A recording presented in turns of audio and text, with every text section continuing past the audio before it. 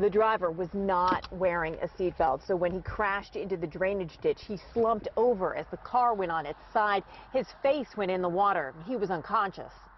First responders got to the crash in Allegheny Township, Westmoreland County in 2 minutes. But 2 minutes is plenty of time to drown. I came upon the accident itself, and I just saw the car in the water on its side. I said, I think I should stop. Corey Baylog was driving home from his shift at Allegheny Valley Hospital, where he works as a patient care associate.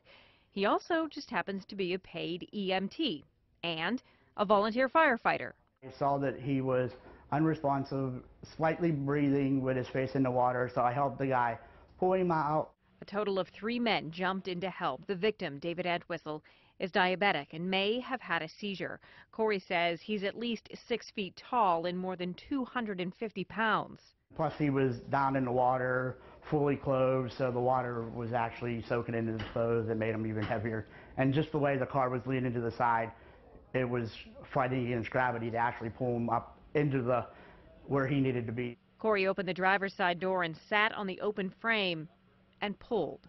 We were all counting 1, 2, 3 and pulling. 1, 2, 3. It took like 3 or 4 times to actually pull him into the driver's seat. Once the ambulance arrived, Corey kept working, getting David on the stretcher, checking his vitals, all because he was driving by in that moment, that second.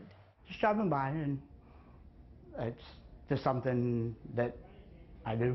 David Entwistle is still in the hospital, but his condition is stable. His family says they are grateful to a team of good Samaritans that didn't mind getting cold and wet to save a life. I love helping people, so I just keep doing it. I'm Shannon Perrine, Pittsburgh's Action News 4.